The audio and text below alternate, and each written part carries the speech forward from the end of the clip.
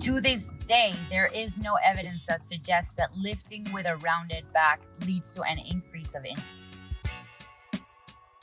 As it stands, we do not have evidence to determine good versus bad or injurious versus non-injurious ways of lifting or moving.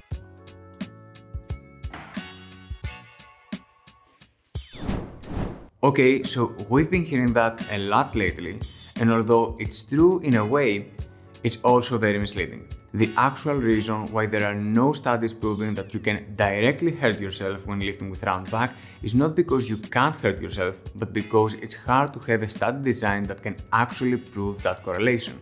However, there is proof that rounding your back when lifting heavy weights increases the risk of injury, and this proof is based on plain logic, biomechanics, and scientific evidence.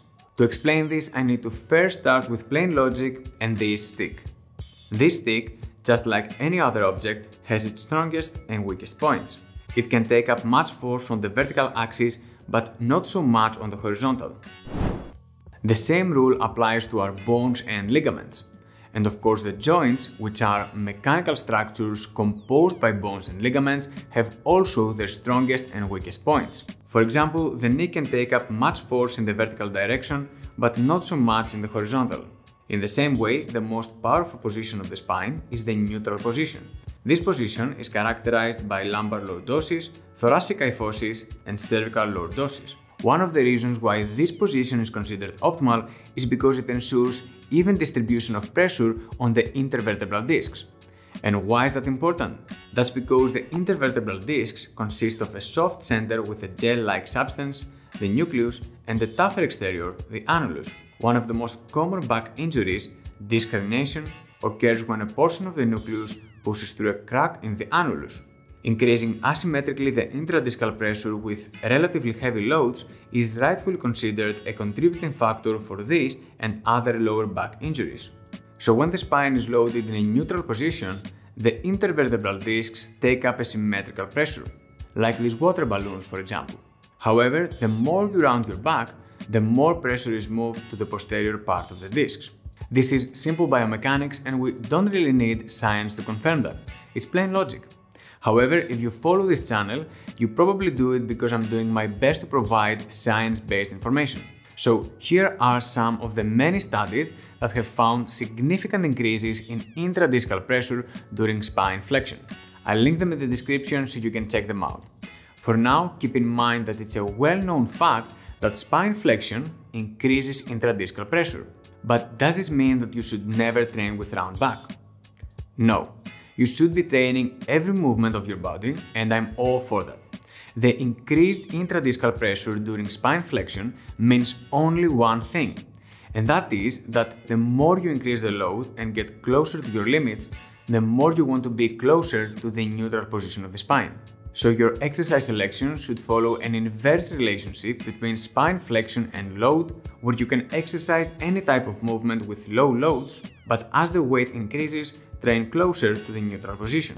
This way, exercises like the Jefferson curls and the side bend should be executed with relatively lower weights. On the other side, increased loads and volume in exercises like the deadlift should be executed with a technique as close to neutral back as possible. So the intensity of the exercise is the predominant factor that determines if round back lifting could be harmful or not. This way, lifting the maximum weight you can lift with the most vulnerable position of your spine is not smart. And this will definitely 100% increase the risk of injury. And I can already see coming to my way comments like, "I've been training for 20 years with a rounded back and I've never had an injury." But this doesn't really prove anything. The fact that something increases the risk of injury doesn't mean that you will definitely get injured, because this depends on many factors. Some people might get hurt, while others with genetically stronger spines might be lifting with a round back their entire life and have zero issues. And this is the same with many other things in life, like smoking for example. Smoking can kill people, and in a study from 2015, authors reported that 67% of smokers died from a smoking-related illness. But just imagine the other 33% saying that they've been smoking their entire life and didn't die from smoking. This doesn't really prove much. Now, in my opinion, this whole debate is wrong because the real question is not whether you could get hurt or not with a round back. Everything that we do in a training session needs to have a purpose. So the actual question is, what is the purpose of rounding your back during deadlifting? If you are to increase the pressure on your spine and risk a potential injury, what balances the scale on the other side? In other words, what is the only advantage of round back vs neutral back? Sadly, the only reason here would be to lift more weight. Simply by curving your back, you elevate the position of your body, which creates advantageous mechanics in the hips and knees. The more you round your back, the more you increase these angles, something similar to what happens when you're lifting from blocks. And this is pretty much the only reason to lift with a round back.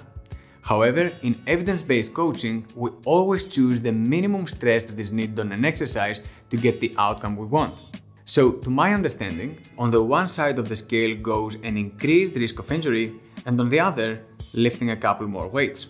You can decide for yourself if this is something you want or not, and I'd love to hear your thoughts on this in the comments. However, I should also make a note that not all types of round back deadlifting are equal. A small thoracic curve is far less detrimental than a lumbar curve. That's because the neutral position of the thoracic spine is actually slightly bent. So a small increase in that curve shouldn't be much of a problem. However, a larger increase will definitely cause increased pressure in that area. On the other side, the lumbar spine is in an inverse curve during neutral position. This way, going all the way to the opposite side during heavy lifting is the most potentially harmful position of all. Overall, in terms of the risk of injury during round back deadlifting, two factors are important: the degree of the curve and the relative intensity of the load. With low loads, you can and should be training in pretty much any position. With heavier loads, slight curves might not be detrimental, but the risk of injury definitely increases as the degree of flexion increases too. However, even lifting with a neutral back can create loopholes in your lower back strength if you don't know how to symmetrically train this region. To learn the two best exercises for lower back strength that you should always combine with deadlifts, you can see this next video.